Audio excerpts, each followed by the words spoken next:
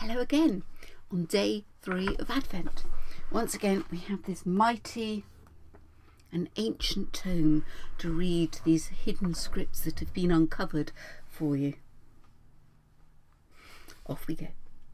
The road from the east towards Yemen was dusty and long, and Kevin, Gary and Wayne the camels were mildly fed up by the time they arrived. The 3 wise men found an inn to stay in. "Are you sure you want to carry on to Bethlehem?" said the innkeeper. "I hear their inns are completely booked for weeks." They tied up their camels and got out their Christmas shopping list. "Gold, frankincense and myrrh. Are you sure these are the presents we're supposed to buy?" said Melchior. "Absolutely certain," said Balthazar. "Anyway, I looked them all up on Wikipedia to find out where they came from, then planned the route to make sure that we went to all those places. It would be silly not to get them now. Do either of you actually know what myrrh is?" Caspar cleared his throat imperiously and stated, "Myrrh is the aromatic resin of a small tree native to Yemen, Somalia and Eritrea. Haven't you heard of Google?" All the wise men were somewhat sore from sitting on Kevin, Gary and Wayne the camels for so long, and as a result were feeling rather tetchy. At this point Kevin the camel yawned loudly and then spat at Caspar's feet. The innkeeper came out and said, "Looks like your camel's got the hump." "Ah!" "Hilarious," said Melchior dryly. "I don't suppose you know where we can buy some myrrh around here, do you?" "As a matter of fact, I do," said the innkeeper. "You need to visit the wise old sage. He knows where you can find some. You guys should get along famously." The next day, the 3 magi set off on foot to visit the wise old sage, leaving Kevin, Gary and Wayne the camels at the inn. After all, they were wonderful pet owners and knew that their camels were naturally inclined to idleness, so they thought they might appreciate the time off. They approached the isolated dwelling of the wise old sage with trepidation.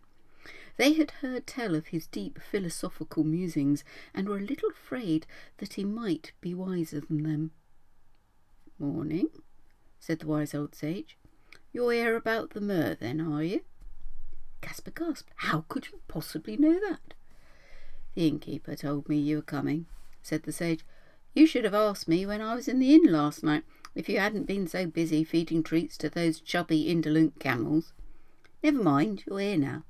I don't go round giving out directions to myrrh shops to just anyone. You have to prove your worth by solving a puzzle." The sage whipped out an ancient-looking scroll and unfurled it before the wise men with a flourish. On the scroll was written, "Take one word from the first set of brackets and add it to the word in the second set of brackets to make one correctly spelt word." "Are you sure this is the right scroll? I was expecting something a little more mystical," said Caspar sulkily. He had been hoping for a chance to show off how clever he was. Do you want to know where the myrrh is or not, Beardy?" quipped the sage. "Get on with the puzzle, and remember this most profound of maxims. The word from the first set of brackets always comes first." Ta-da! So let's have a look at this, shall we? Now, I think these are fairly tricky. So the first one, we've got Anne and gel to make. Yes, Angel, well done. Then we've got for and told to make foretold. Then we have be